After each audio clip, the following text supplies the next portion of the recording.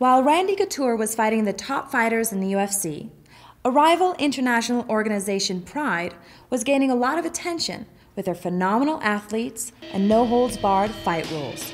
Russian heavyweight Fedor Emelianenko had made a name for himself with a near-perfect record. With Emelianenko on a 22-fight win streak, Randy put the word out he wanted that fight. Hoping UFC would secure the fight, Randy came out of retirement. And while different organizations courted Fedor to fight in the US, Randy's next chance to fight came against UFC heavyweight champion Tim the Maniac Sylvia. They were looking for an opponent for Tim, and I'd made some offhanded comments to Dana, goofing around, texting him and stuff, and he called me up. He's like, "No, really, we want you to fight Tim."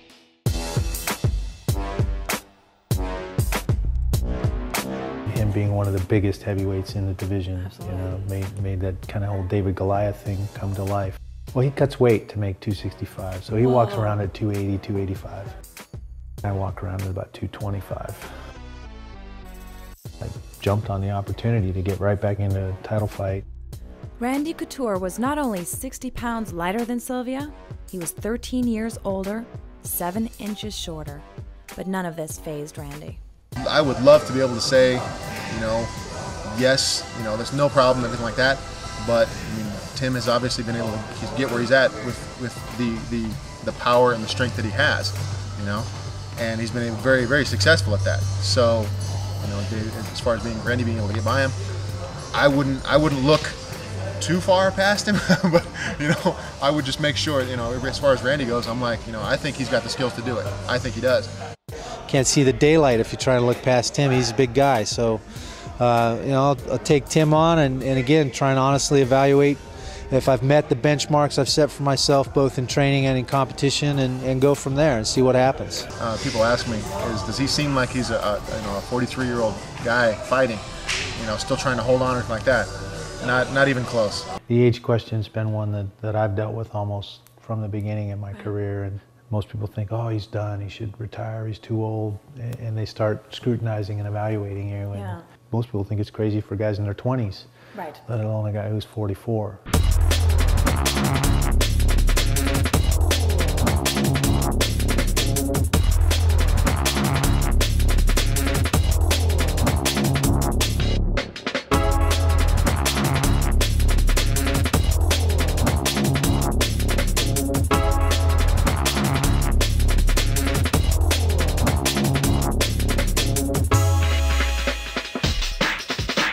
It's been a challenge, first of all, climbing back up into competitive shape, and still not up in top shape where I need to be. And I think that, coupled with dealing with the big guys with the heavier weight and the size difference, has been a real challenge. The first few weeks were miserable, frankly, but it just kept plugging away, and have come out the other side, and I'm feeling very, very good right now.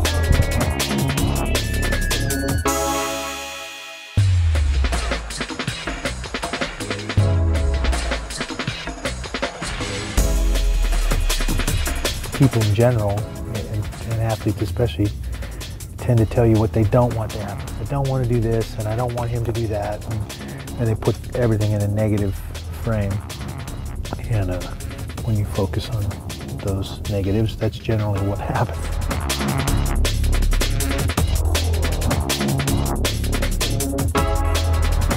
He's looking great, like always, man. I mean, he's doing the plyometric workouts, he's doing takedowns, techniques, hard sparring with 10 to 15 guys, crazy guys, bigger guys that can mimic Tim Sylvia pretty well.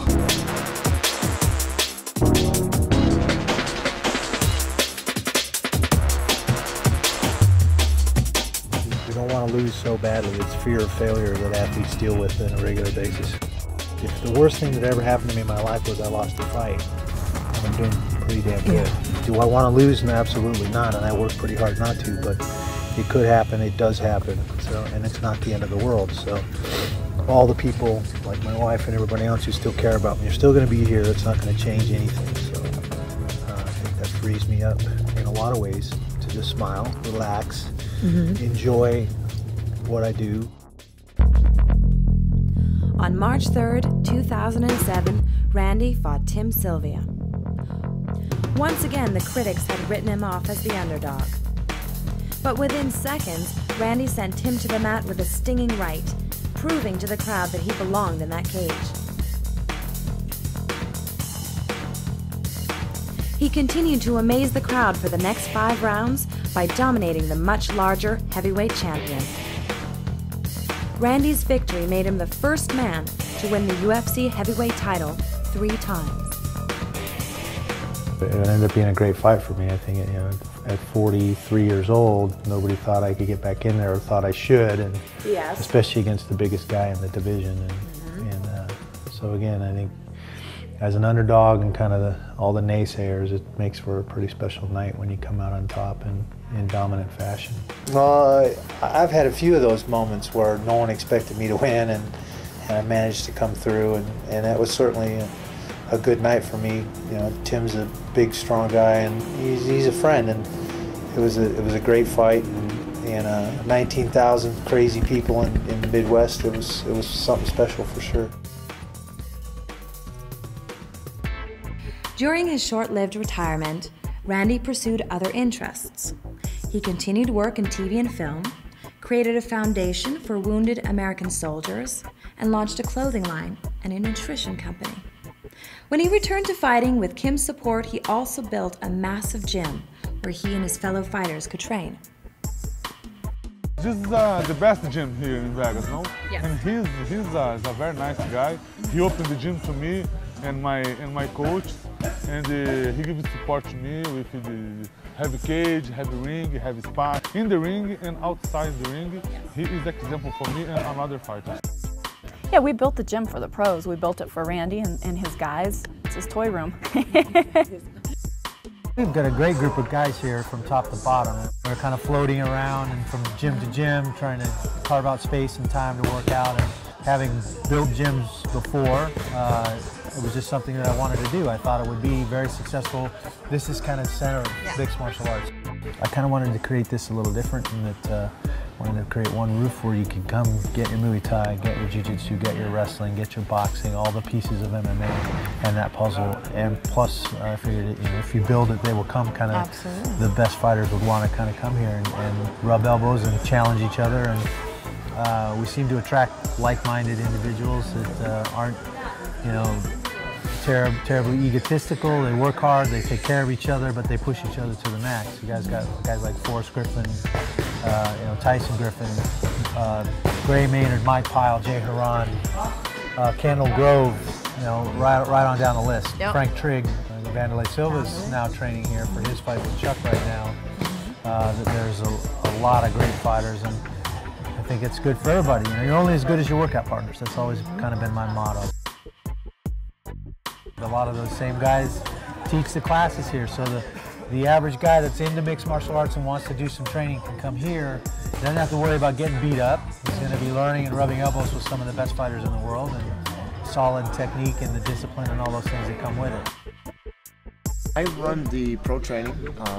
Anybody here that's a pro fighter that's fighting in the UFC or WEC or any major organization, I'm in charge of making sure they're ready for their fights.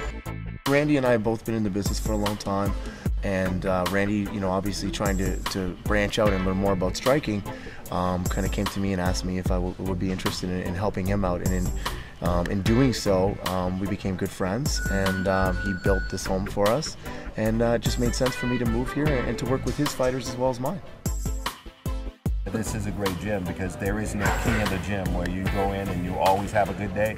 Everybody gets beat up out here. I mean, from Randy to Forrest Griffin, whoever comes in here has a bad day. And it kind of keeps you, just when you think I'm all that, it kind of puts you right back into place. Randy was determined to defend his heavyweight title. So much so, he handpicked his training partners to mimic the fighting style of his next opponent.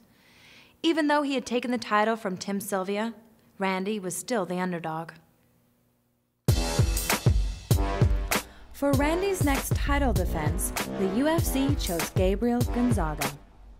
28-year-old Gonzaga had a black belt in Brazilian Jiu-Jitsu and was undefeated in the UFC. Well, I think he's a well-rounded fighter. He's got a lot of great skills. I think his strength is still his ground game, his submission ability. Having recently beaten the most feared Pride fighter Mirko Cro Cop at his own game, Gonzaga was favored heavily to win. The way he controlled Cro Cop on the ground, set up with his elbows, and I think that's where he really hurt Cro Cop. When they stood up, Cro Cop was in trouble, and that's when the kick came off. Gabriel did knock out Cro Cop pretty convincingly.